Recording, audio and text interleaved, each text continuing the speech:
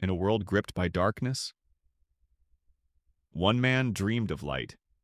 He wasn't a king nor a soldier.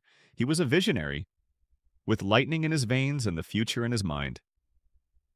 Born in 1856 in a small village in what is now Croatia, Nikola Tesla saw the world not in what was, but in what could be.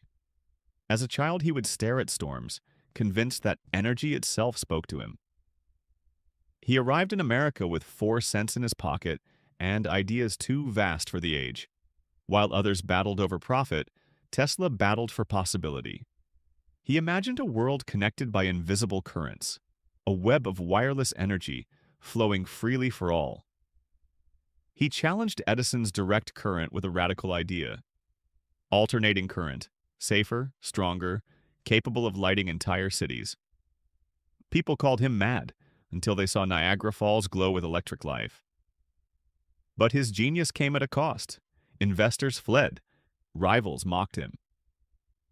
His Tower of Dreams, the Wardenclyffe, stood silent, unfinished.